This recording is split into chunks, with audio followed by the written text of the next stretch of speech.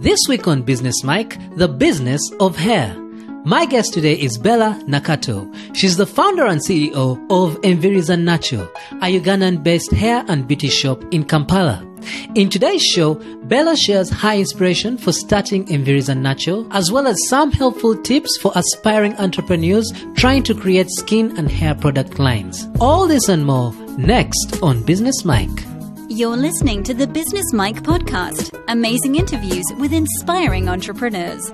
For more amazing interviews, go to www.businessmike.com or download our podcast every Monday from Pod Africa. Hello and welcome to another episode of Business Mike. My name is Daudi and joining me today is Bella. Bella, can you just tell the listeners a little bit about yourself and what you do? Hey everybody, my name is Bella Nakato and I run Envirizanacho and shop Envirizanacho, which is a platform for African beauty brands. And we usually do all natural beauty brands. So non-toxic cosmetics, skin products, hair products, everything like that's happening in the natural hair community basically in Uganda, like things they need, but made in Uganda, made in Africa, sold through our shop.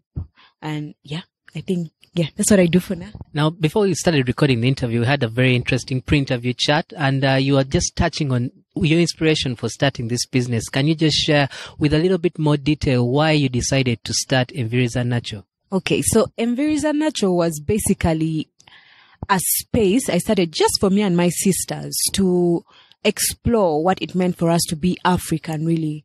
What it meant for us to embrace our natural hair as part of our heritage, especially living abroad for a while. What it meant to reclaim ourselves as fully African and also get out of toxic cosmetic habits. So embrace everything that was healthy because we were moving towards a healthier way of living. So it progressed as a Facebook page onto shop space now that we have that has about 10 Ugandan brands, beauty brands in store. That's what I do every day. I run it. I do social media. I am basically the CEO, Chief Everything Officer of Envirizanacho. I've had two guests of mine who actually have their products in your store. That's Maxi from Livara and then Penina from the Moisture Well. So you were mentioning to me a story of how before you started the store, you were doing workshops, some of which had, people who started these products. So can you just tell us more about what was taking place in these workshops and what you are telling the people who eventually went on to start some of these products? Okay, so our first ever Envirizanacho workshop or hair meetup was basically one where we got to explore what if we stopped really depending on products from abroad and encourage people to make them from here, because the best shea butter in the world is from Uganda, hands down. So what if these people came up with products with our own shea butter and like basically everyone down the chain is happy, straight from the village out to the end product, the person who uses the product. So when we held that workshop, people were excited. Down the road, I have 3 brands from that workshop in my shop, Envirizanacho, and it's amazing. It's amazing what a little inspiration can really do. Now that name, Envirizanacho, for the Ugandans who speak Luganda, it makes sense why you'd call it that. But for those who are unfamiliar, Envirizanacho, what does that mean? Envirizanacho literally means natural hair in Luganda, a local dialect in Uganda. But we want Envirizanacho to be a symbol of natural beauty, whether it's skin, involving healthy practices, eating right, just ensuring you take your health seriously and not sacrifice your health for beauty. You can have the best of both worlds. So we coined Envirizanacho. Surprisingly to the people were really negative in the beginning about Envirizanacho. Like, it shocked us because we're like, what do you want us to call it? Something un-African? So we stuck with it, and even our shop is called Shop EZN, Shop Envirizanacho, and people warmed up to it. Like, it brings a smile to someone's face when they hear the name of my business. They're like, Envirizanacho, that's different.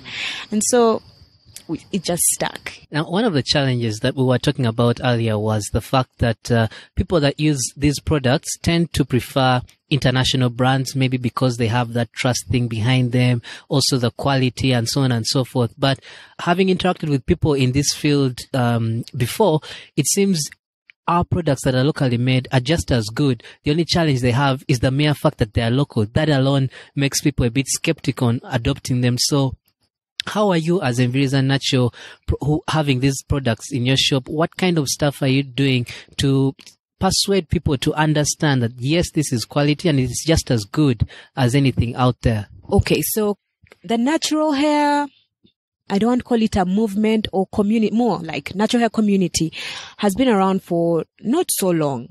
So basically, we are all learning. There is no master in natural hair. Everyone is still learning, even including people who have written books about natural hair and natural skin. So as Envirizanacho, we feel that why can't we be part of those learning as we go along?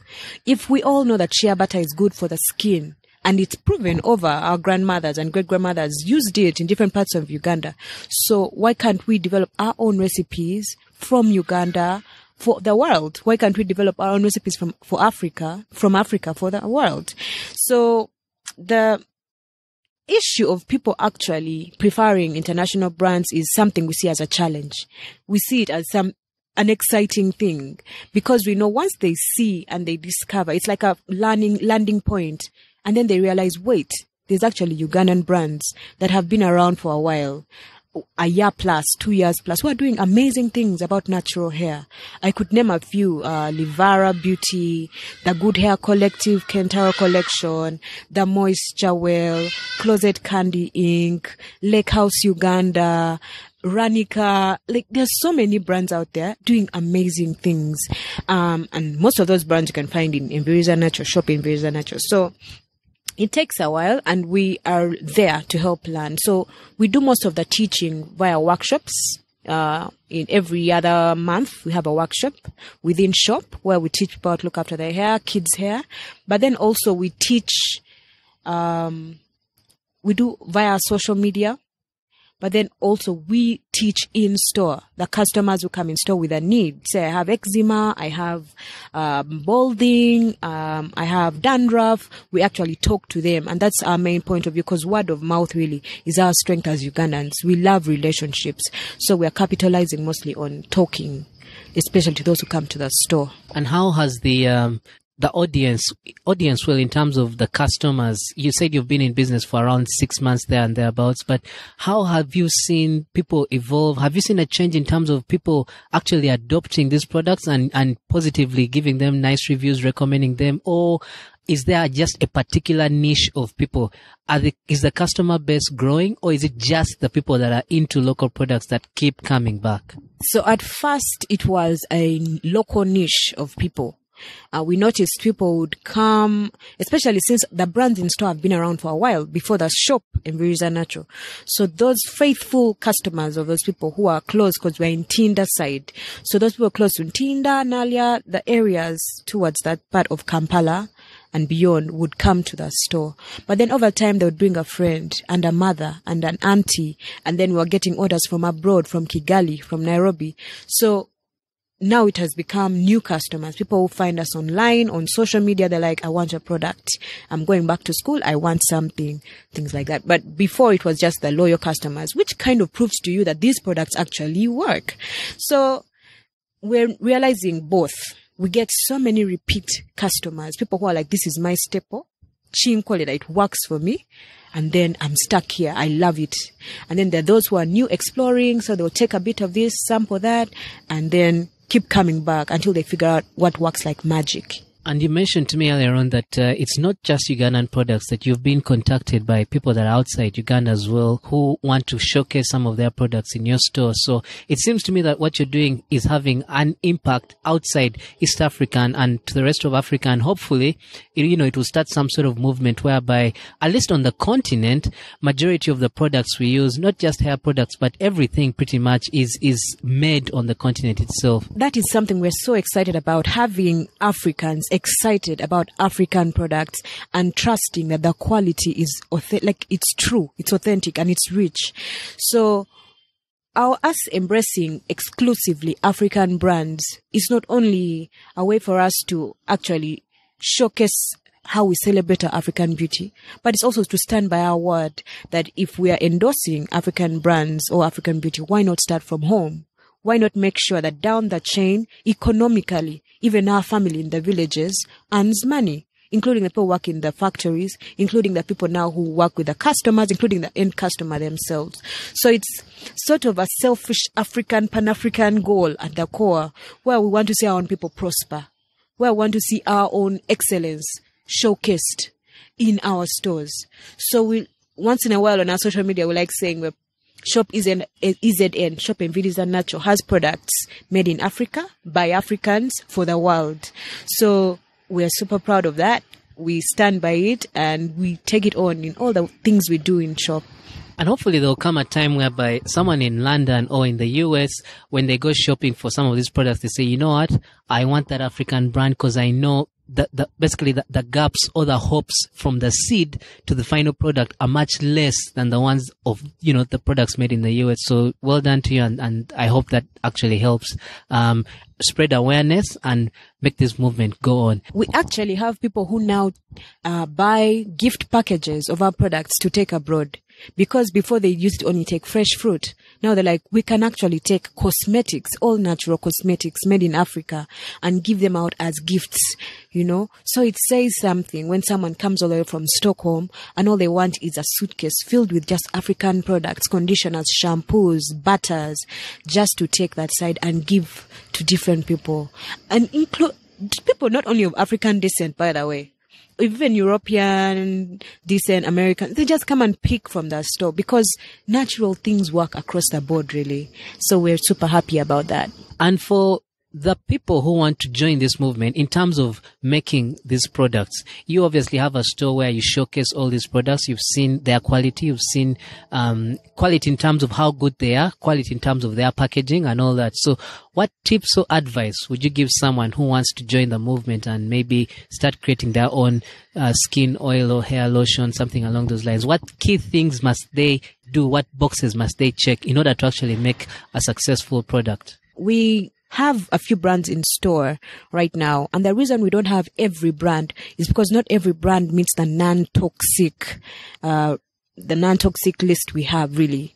Because there are some brands that are really good, but when you see the toxicity levels or the ingredients, there are no. So, number one, have the passion for it. Really be hungry about creating non-toxic cosmetics. Number two, solve a need. So if you're targeting dandruff, you're targeting stretch marks, you're targeting confidence, you're targeting just a lax beauty product, solve a need. Because your the audience lies in that need. Once you have ensured that you're solving a need, you will find your tribe. The third thing is be prepared to work extra hard. It is not easy. The ladies we have in store are super women and super men. These are people who spend all night innovating. They go back to the drawing board over and over just to ensure that their customers are happy. So those three things basically: passion, solve a need, and work hard, extremely hard. Those ones. Once you have them, you just approach us as Envirizanacho and your product. We go through proof of concept. We ensure everything is legalized and everything. And then we do not hesitate to take you in store. The more, the merrier. You mentioned those three qualities for the people that need to, or the people that are aspiring to create some of these products. But what about on your side?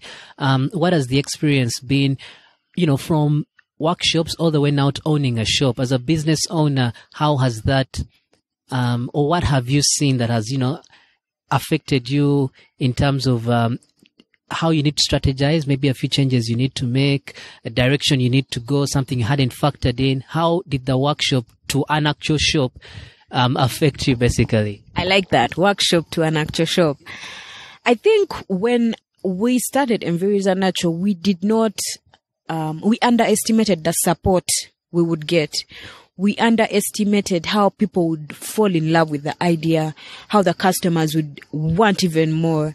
So right now, we're actually working on setting up even a salon to teach people how to use these same products, made in Africa products, in their hair, how to use it for children, how to use it for adults, and also basically to just share healthy beauty care practices in shop.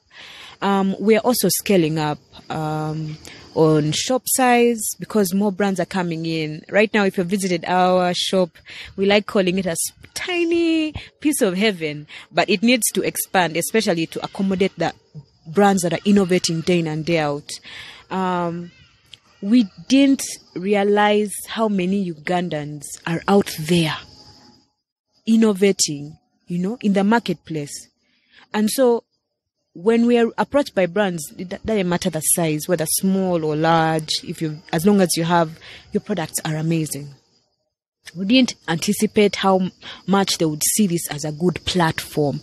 Yes, we thought we'd have support, but it's almost overwhelming how many brands are like, this is amazing, we need a platform. And also the ease and convenience of the customer. When they get there, they're like, finally, I can pick everything from here and go on to the next program, really. So we've learned a lot along the way. We're scaling up on all fronts. And I think we're also growing our team. And by growing our team, I mean training. I mean us learning how to talk to people, relearning again, constantly reading about how to be better as Envirizanacho so that we can provide an authentic experience. So we're literally growing as we go along. So we're still holding the workshops as we work in the shop. So. And what has been your favorite part of this journey so far? It's been a short one, I must admit. 6 months is not that long, but what moment or what experience did you have having started this and you said, okay, wow, this is something special. I'm definitely on the right track here. I think most importantly, it's seeing how the customers really give us positive feedback. Seeing not only just patriotism, but the products actually work. Seeing someone say, you changed my life. I never used to, because of eczema, I was so uncomfortable. My face, my confidence, and now I'm comfortable. And it's something that was just in the village. It's something that was just in my backyard. It's in Uganda. And the fact that I'm supporting my own people. So you find the customers have a no guilt appreciation of what we are doing in Envirizanacho. And you find that the more the customers are happy, the more the brands also are happy in store. And so it just comes into a full circle.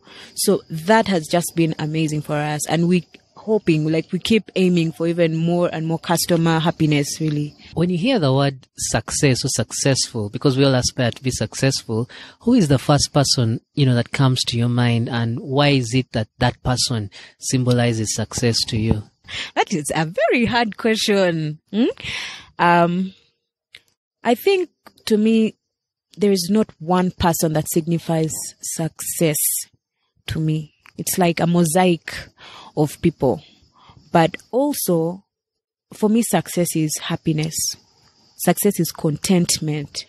When you actually feel that what you're doing is fulfilling and it's making a positive change.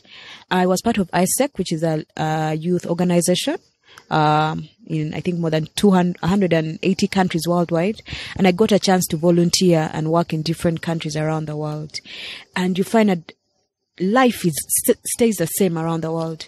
Everyone wants to achieve that happiness, that contentment. And so true success really is defined by you. Really, true success cannot be defined by anybody, not your mom, not your dad, but yourself. So for me, success is a personal thing. It is happiness. It is contentment. It is at the end of the day, a peaceful sleep, bliss, really. So that's my definition of success. That's a good answer, I must admit. And the final question is, if you were cast away to a desert island and you could take one of each, what book would you take with you? What movie would you take with you? And what song would you take with you? If I was cast away on a desert island, the book I would take with me is The Power of Positive Thinking by Neil Donald Walsh.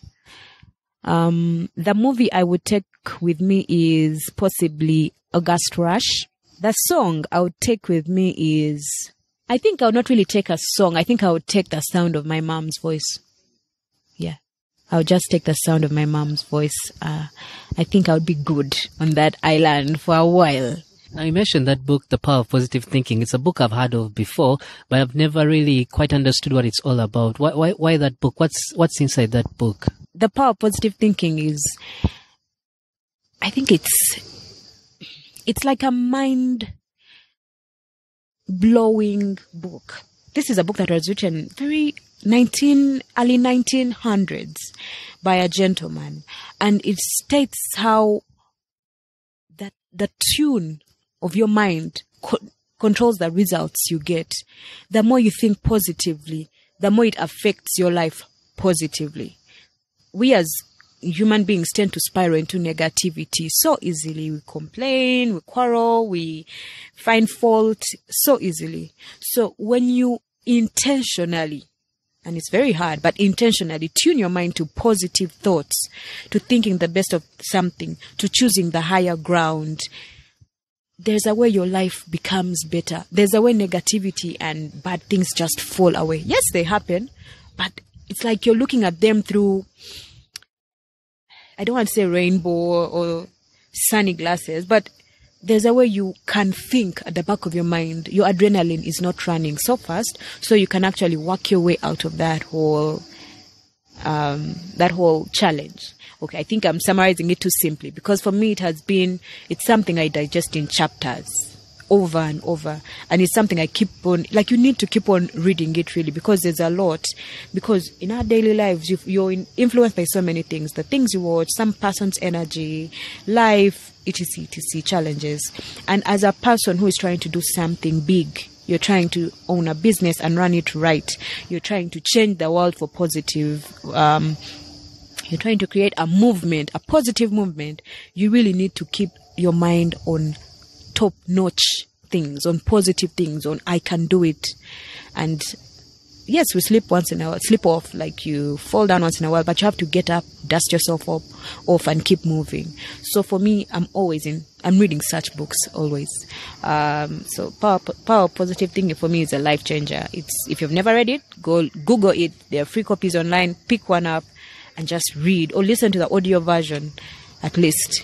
Right. And how can people get in touch with you on social media or your website in case they want to learn more about yourself or Envirizanacho? Well, I don't really put myself out there. So if you want to know more about Envirizanacho and shop Envirizanacho, go to our website is still being constructed right now. It's under renovation. So we are at Instagram Envirizanacho, or Instagram shop Envirizanacho, and then Facebook Envirizanacho, Envirizanacho, and Twitter Envirizanacho. So tweet us, Facebook message us, we're always online. And then if you're in Kampala, you can WhatsApp us, and there's always free consultations, hair, skin, you can just pass by. Right. Thank you so much, Bella, for taking that time to share with us your story and your knowledge. And we wish you the very best with Envirizanacho. Thank you so much for having me, Daudi. This is an amazing thing you're doing. Thanks again. Thanks for listening to the Business Mike podcast. I hope you enjoyed the show. If you'd like to listen to more episodes just like this one, simply go to businessmike.com. I would love to hear from you. So if you've got any questions or feedback, you can reach me on Twitter at Daudi Mugabe, on Facebook at Business Mike, or email. That's daudi@businessmike.com. Don't forget, we have a brand new episode every Monday. And until then, take care.